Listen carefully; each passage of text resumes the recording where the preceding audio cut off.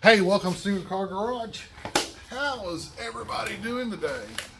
It's going to take you all out and show you a couple of 68 and 69 Roadrunner, but it's raining outside, and I don't know if it'll stop today or not. So, thought I'd give you an update on what we've been doing. Matter of fact, I want to brag. It's hard to find good parts anymore, and I needed some taillight sockets from a 66 Impala, and I've needed them for probably 10 years. And nobody made the original kind. Dorman, I've been everywhere looking. Well, American Wire, which I do business with from time to time, I never even really thought about them in taillight sockets, so I looked it up and voila.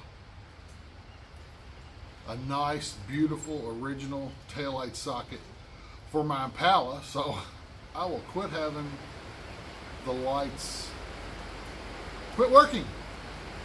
So, hey, let's go take a look.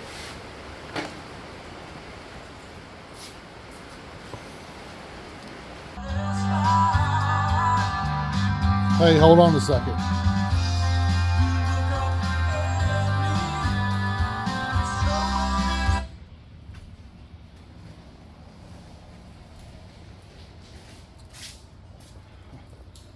Sorry about that. As you can see, my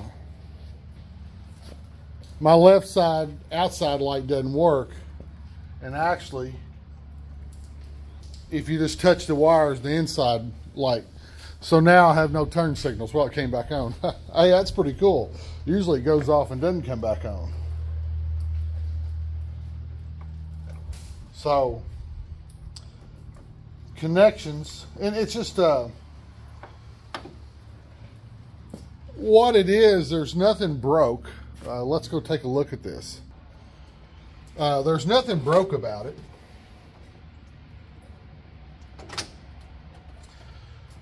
It's just that the connections to the to your socket, they've just gotten old, and you can wiggle the wire until it's a little bit loose within that connection, and that's what the problem is. So the solution was a new socket, and I've been fighting and playing with this thing. Once, twice a year, I'd get them all going, and drive for a while, you know, hit a couple of bumps, and there they go again, not working. So what I want to do is put this new one on it so it won't do that. So, of course, you need to be able to cut the old one off. So I don't want to waste a lot of wire, so I'm going to cut off right up here towards the top.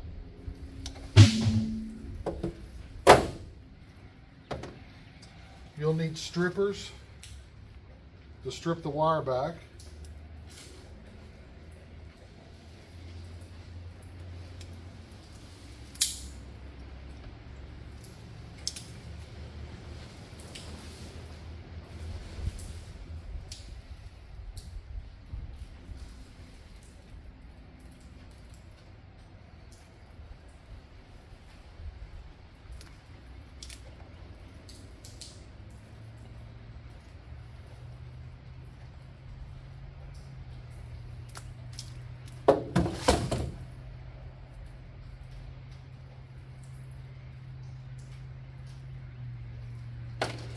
You need a soldering gun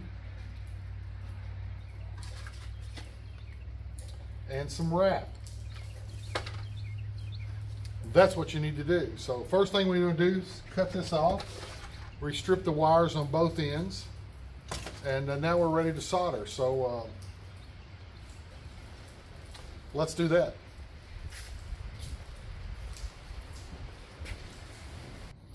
Now all my buddies will make fun of me. I don't like to waste as much of the original stuff as possible.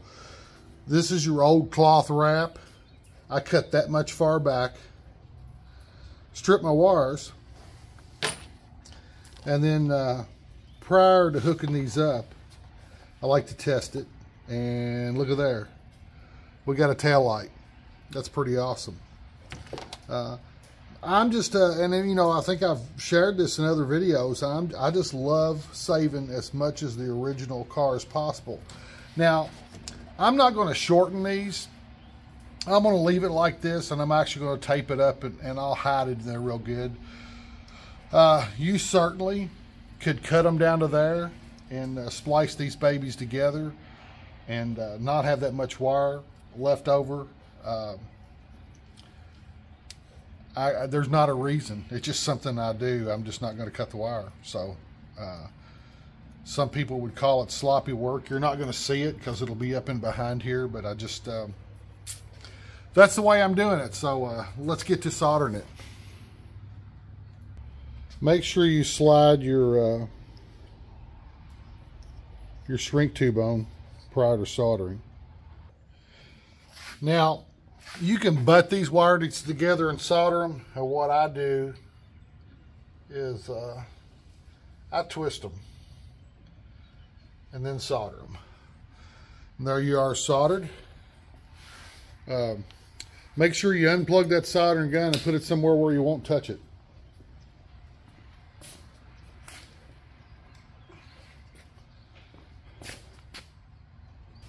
There we go. Heat the shrink wrap up around the wires, and man, I got tail lights that I can wiggle the wires and do whatever I want to, and I won't have any kind of problems. So that is cool. So I'm going to finish my two outside ones on both sides, and I won't have to worry about taillights again. And see this, I mean, this is the original.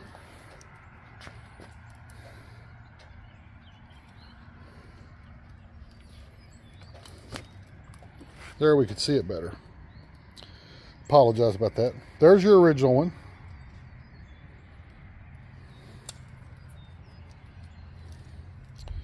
There's the new one.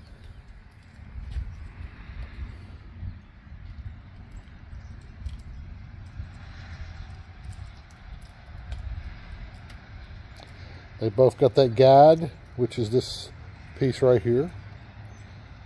Got them lined up just exactly the way they need to look. Isn't that awesome? Now this is for the 60s models Chevrolets. They have other stuff that you can order.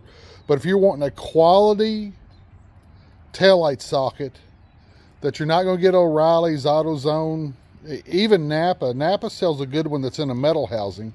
But if you want one that looks like original, American Wire, that's the place to go. American Auto Wire. And I purchased this through Speedway Motors.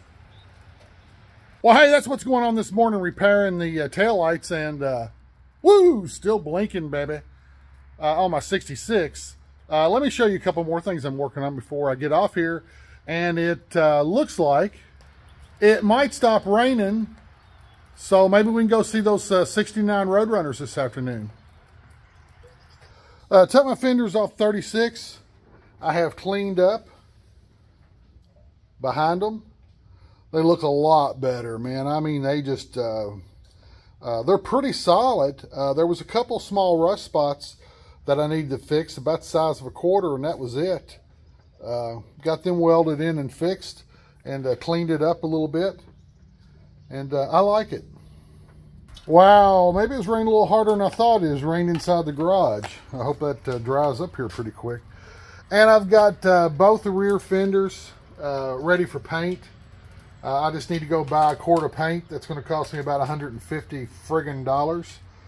But I got these last sanding, and I want to shoot a little bit more primer on it, and then I'm going to shoot it with some paint. Possibly tomorrow morning, not for sure on that. And of course, I'm continuing to prep the body on the 64, which is basically nothing. I seal it with toothpaste sealer so it can be sanded down and I can look for any imperfections, which I did find. Let's see. Right here. There's a small little waver right there you can feel with your hand. And when I was sanding, I felt it. And I guess my daughter missed it. And this is basically the first time I've really block sanded the car. So that was the only concern I have so far. So she's going to be in this weekend because I'm leaving to go see my grandson. And he's a couple of weeks old now. And she's going to come in and finish sanding this baby this week. So next week, there's a possibility we might start seeing some paint on this. So that's what's going on here at the shop. Car show season, it is almost the 1st of March, so car show season is up on us, or cruise-in season. We don't do a lot of shows. We do occasionally set through a show. There's one in August here in town that I'll set through. This year I plan on going to the Corvette down in Lynchburg, Tennessee and set through that. My daughter wants to go to the Pontiac show. I think it's in Columbus, if I'm not mistaken. Don't know when that is. The rest of them, what we will be doing, and what I was doing last year a little bit, is I'll be visiting the shows, videoing the cars, and talking. I'm going to talk more this year on the videos about the cars that I see. And that's about it. And show them to you all, and then keep you up on the progress to make it to the Hot Rod Power Tour in the Pontiacs, not in the convertible Mustang. But the convertible Mustang is on standby. The 66 Impala is on standby. So the 86 Mustang is on standby. So, but we're hoping the Pontiacs are going, and that's what we're working towards. So, hey, that's what I've been doing. I've been kind of busy this week, and hopefully it'll drop and we can see those Roadrunners. I know I need to be working, but maybe we can slip out and go see those Roadrunners. Hey, thanks for stopping by and seeing me, and come back and see me again.